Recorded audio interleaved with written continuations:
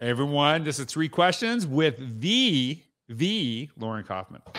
That's right. I actually threw the.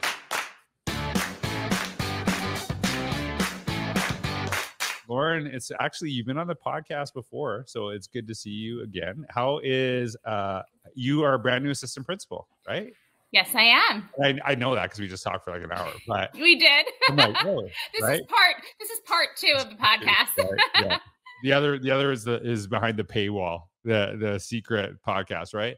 Yes. So, hey, Lauren, before we even get into the 3 questions, there's 2 things I want to ask you. How is it being an assistant principal? How is that going so far in 2021, which would be very different from when I was the assistant principal? How's it going so far? Yeah, you know what? I have to say, the trajectory of my career has been absolutely amazing. And I was so ready for this. This is a great challenge. And I love learning about this role. I love the people I work with. I love the community. I love the kids. The teachers are amazing. So this experience has been very rewarding, even in these challenging times, even in 2021.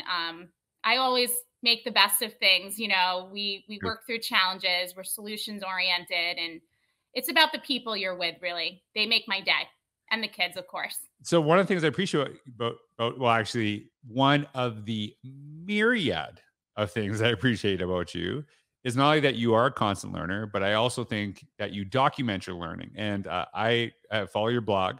I read your blog. It's fantastic, and people really appreciate it. And it's one of the reasons I actually got you to write a chapter in Because of a Teacher. That's right. And so, Lauren, you wrote an amazing chapter, and I know a lot of people resonated with what you had to share. So we're going to talk about what you shared in the book because it is one of the 3 questions. But just tell people, like, kind of like, you know, I asked you. You actually, I think you were basically one of the first people I talked to about it. I actually came up with the idea on a Saturday night. Yes. Yes. Right. And I just said, "Can you talk?" And you were like, "Let's be honest, you were out." And I was out to dinner with friends, and it's Saturday night, and George is like texting me. He says, "Hey, Lauren, you have some time to chat?" I'm saying, "Wow, this is a Saturday night." He says, "Actually, let's FaceTime." And I couldn't wait to get home, actually, because I was just curious. Why is George texting me on a Saturday night randomly?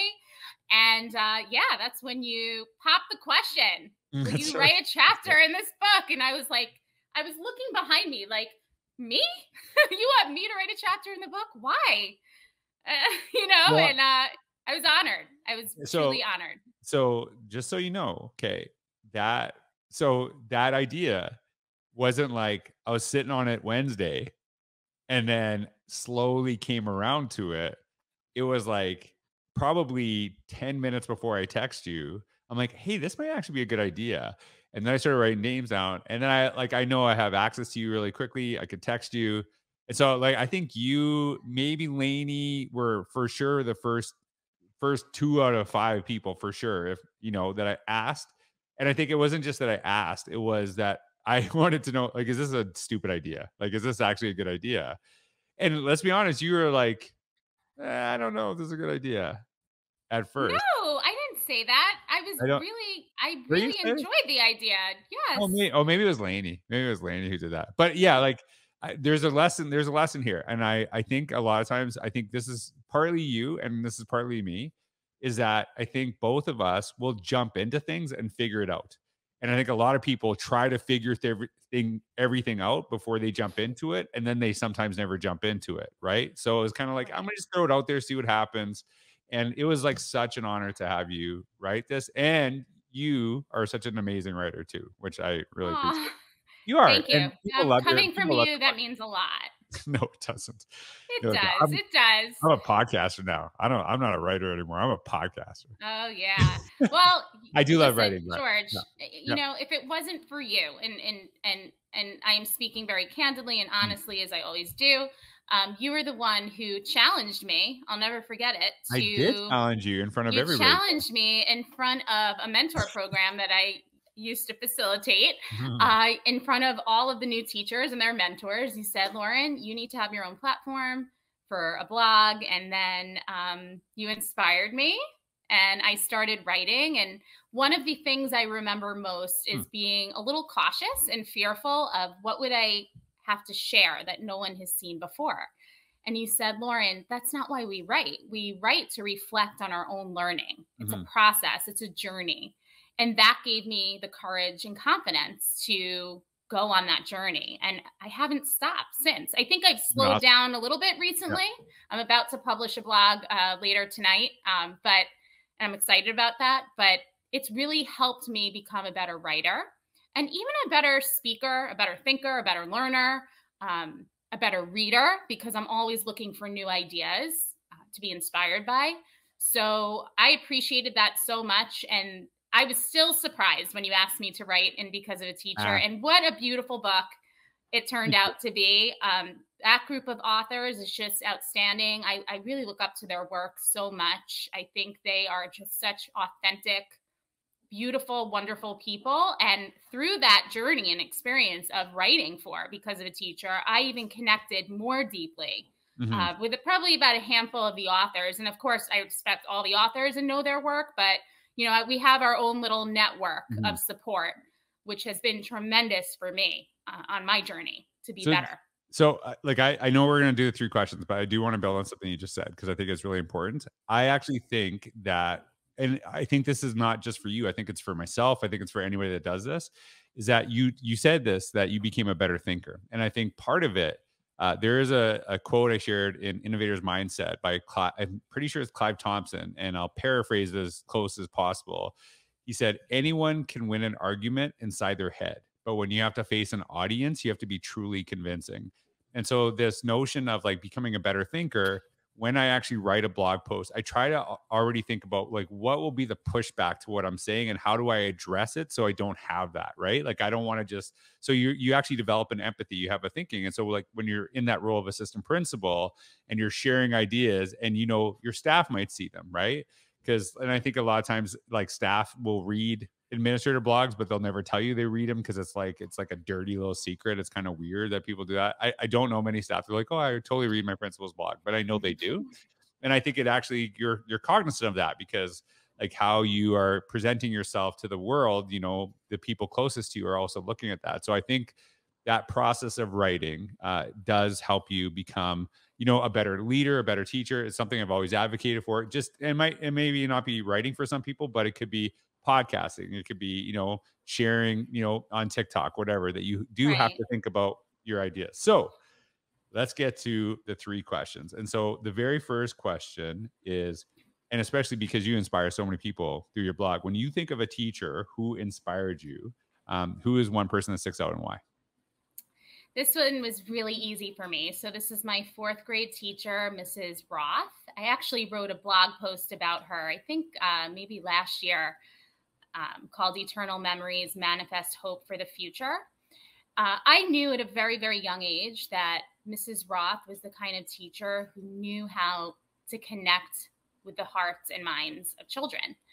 And I knew that because she was always thinking of new and better ways to do things. Her lessons were always engaging. She always included her students into the conversation.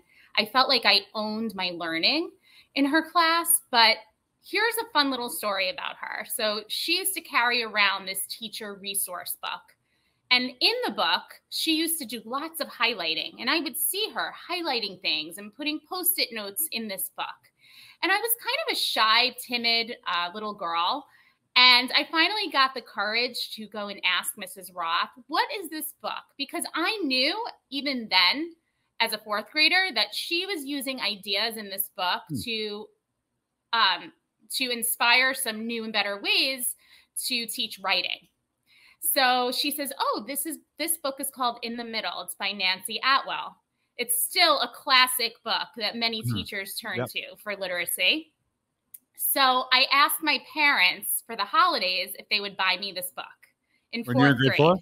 When I'm in 4th grade, yes. So they bought me In the Middle, and I started reading it as a 4th grader, and I started highlighting in it like Mrs. Roth. I really wanted to emulate everything she did. You know, kids are always watching what their teachers are doing, right? So I really looked up to her that much that I started doing that.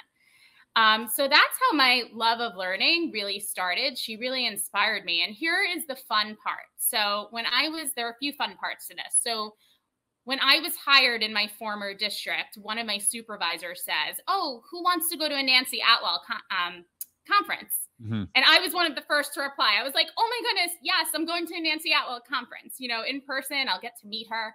I end up bringing the book in the middle to the conference that I had from Really? fourth grade.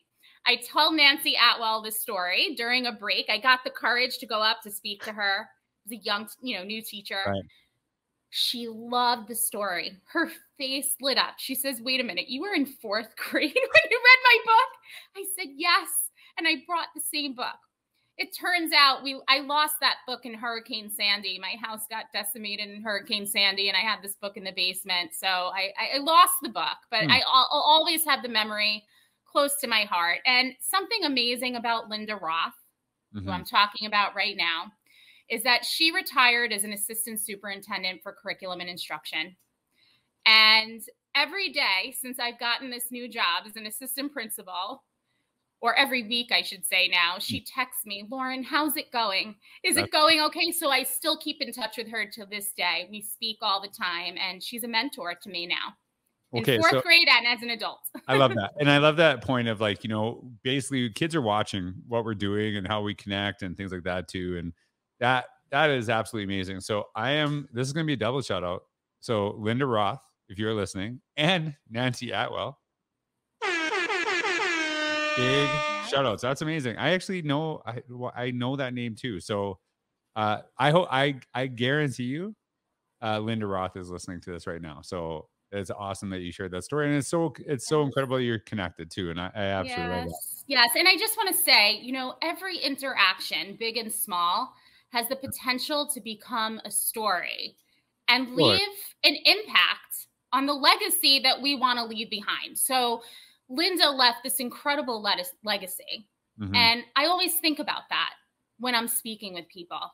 It's not like I'm thinking and calculating every move, but I want to be intentional with people because you never know how it's going to impact their future. Yeah, and one of my mantras, I try to be the best part of everyone's day that I interact with, and I fail miserably sometimes, but that's still a goal every single day. Now, you are a new administrator, or actually new assistant principal. I know you kind of have an administrative role, but you're AP now, so it's a little bit different. You think of all the administrators you've connected with over the years, whether as a student, as a teacher, like who is somebody who stands out to you and why? You can't use Linda Roth for both answers. No, I cannot. Listen, there have been many administrators throughout my journey who have really paved the way for my growth and development as a human being and as an educator. This was really difficult for me to pick one. But what I will say, when I think of all of the ones who have really impacted who I am in a positive way, they all have the same or similar qualities. They're very human-centered in nature. They're very empathetic. They're very supportive. And you know what they all have? They were able to recognize my gifts and the gifts of others and elevate those people and encourage them to share their gifts with others because they saw those leadership qualities within me. So I have to pick, I can't pick one without the other. I have to go for now with Dr. Paul Romanelli, who is in Long Beach. He's the assistant superintendent for curriculum and instruction. Paul, I know Paul. Paul's awesome. Yes, you do. And, Lori Beard is another one. She's the principal of Long Beach Middle School. Both of these. Got to give them shout outs. And the reason why is that I always felt in every interaction I've had with them that they don't approach things like they have a title or, there's not this hierarchy kind of feel. It's like we are, the playing field is leveled. We're having a conversation, human being to human being, educator to educator. We are thinking partners together. They are respecting and valuing, even when I was a teacher, even when I was an instructional coach, what I had to say. Right. They were really capitalizing on my experience, and not only my experience. I look at the way people not only treat me, but treat others. Mm-hmm. And they're the types of leaders who treat others with that same respect, and empathetic heart. So those are the people who really inspired me, and they've also always gave me ammunition to kind of lead and just go with my ideas. I had an idea, Lauren, go ahead, go do it. Let's see what happens. If it doesn't work, Right. we'll shift gears, we'll pivot. So it's weird that you're talking about this, because I was thinking about this term empathy this morning. I was literally, when I was exercising, I was thinking about this, and maybe because someone was listening on TV, whatever. It's seemingly really easy to have empathy for people that you easily connect with, right? It's easy to have empathy with people that agree with all the things that you think, right? Sure. Empathy really matters when you don't have things in common with other people, right? When you maybe have very different gifts, you have very different places where you can grow. And I think when we talk about empathy, this is something that is a mainstay in education and in life. It is that we have to understand people with different viewpoints, how they got to that point, and what they're sharing. And I think this is something that we have to, be very cognizant of, because like I said, like I would, as an administrator, and I can't say I was always great at this.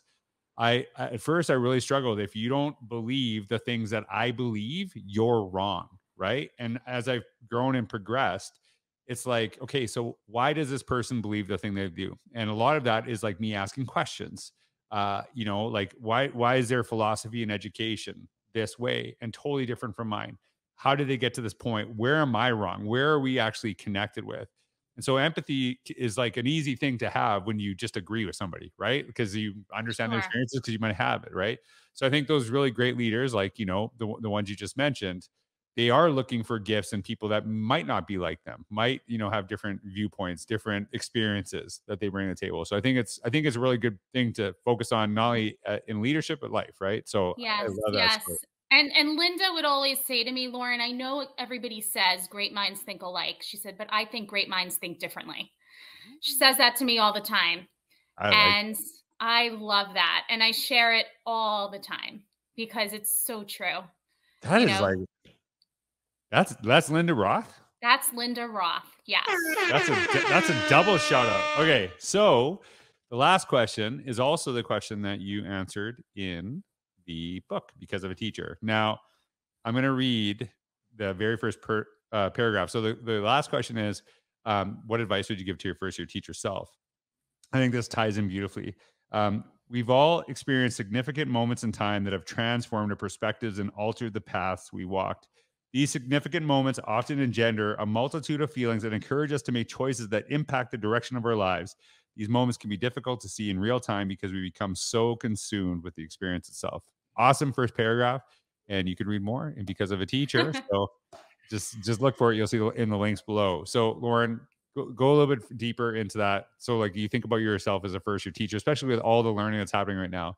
What advice would you give to yourself? If you can go back in time.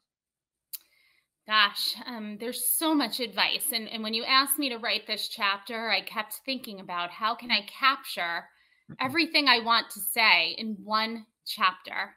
Mhm. Because to be honest with you, I feel like the way I lead and the way I have been on this educational journey is I look at every year as a first year. Mhm. That's how I stay on the cutting edge of best practice. That's how I become better. That's how I can elevate others and make them better. So, what are some of the things I think about? Always keep kids at the heart of decision making. That's why we're here. It always comes back to kids, right? So we can differ in our perspectives. We can have different approaches to teaching and learning, or management of the classroom, or building a classroom community. But if kids are at the center of the conversation, and you use the children to guide you in everything you do, you really can't go wrong. Get to know your learners. That's another piece of advice. Yes, there's a curriculum to cover, there's a scope and sequence, but The significant learning happens when you're connecting to the hearts and minds of children. They want to know that you care about them. When they know you care about them, they will work for you Mhm. and in meaningful ways too. So that would be another one. Um, Seek out professional learning opportunities. That's another big one. I think when I was a younger teacher, I used to kind of wait for them to come to me. Like, oh, my school district will provide those opportunities for me. And that happens. Yes, school districts do that. But because we have different learners in front of us every year and we work with different colleagues, and things are constantly evolving in the educational landscape that we live in, Mhm. seek those opportunities out. If you know your learners and you're able to notice and name their needs, then find those opportunities that are going to benefit you and your students. That looks different for everyone, just like success looks different for everyone. That's another piece of advice. Don't compare yourself Right. to other people. Right. um, Theodore Roosevelt said, comparison is the thief of joy. Once you start doing that, your mind starts running wild. It's Mhm. like you look at the glass half empty. What is it that I'm not doing instead of all the amazing things that you are doing? Use the room to Mhm. share ideas. Don't be afraid to ask for support. Find that network of support. There are always going to be people around you who have amazing strengths and will be there to support you. Get to know that community, get to know who you can go to for help. And also, even if you find an interaction with someone who you're around to be unfavorable, Mhm. maybe you're not enjoying that, that's something to learn from too. Right. So capitalize on those moments as well. They're going to help you. So okay, so this is gonna seem like a weird segue here of what I'm about Mm-hmm. to say. So I dabble in the stock market, right? And I know you're like, what does that have to do with anything, right? Mm-hmm.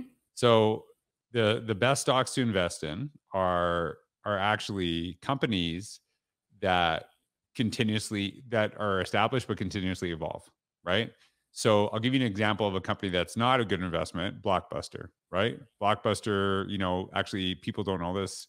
They said no to Netflix. Like Netflix approached them and said, "Would you be interested in buying us?" And Blockbuster said, "We're good." Right? So you think about that because they were not necessarily willing to evolve and grow. And so you think about those companies that the Apples, the Amazons, things like that too, that evolve and develop different ideas, things over time, and they're always staying relevant.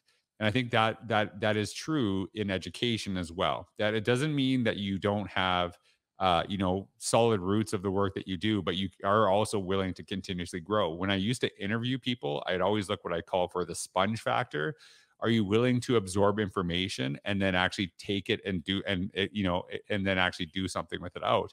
So I'd always say, like, I am willing to go with someone who's maybe not as great a teacher now, who is willing to grow, than someone who's really good, who's done learning, because I know eventually that other person will surpass them. So I think Yeah. that's one thing I want to point out to you, because I think it's not just in education. That's in so many facets of life. That's what we are, Yeah. people that continuously develop.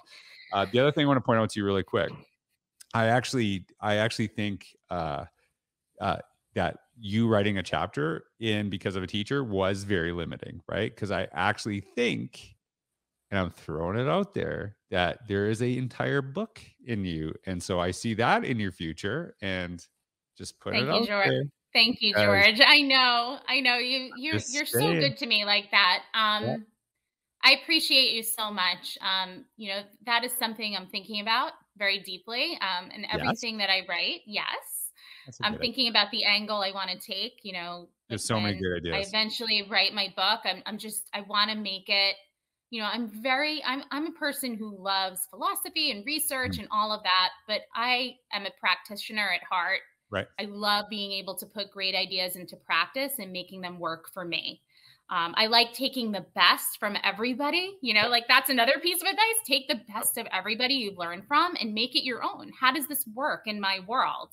And that's what I want to do when I write something. I want to put a book into someone's hands where they could say, wow, this Right. is awesome. And I can make this work for me. So I appreciate you and you inspiring me to write, and you share so many ideas, George. You're always getting me to think, and you're always getting me to think differently too. You're always challenging me, Hey, and that's one of the great, reasons I like being friends with you. great, great minds think different, right? Is that what it is? Something like that? Yes, the I love saying is usually great minds think alike. it. Well, great minds think differently. I love Yes. it. Well, Lauren, thank you so much for being on. Everyone, thanks for Thank listening. I hope you. you have a wonderful day. There you go. You like the theme music? Did you have theme music the first time around? I didn't All have right. this was music. Yeah, there you go. Bye, everybody. Because of a teacher. Check out Bye. Lauren. Thank you.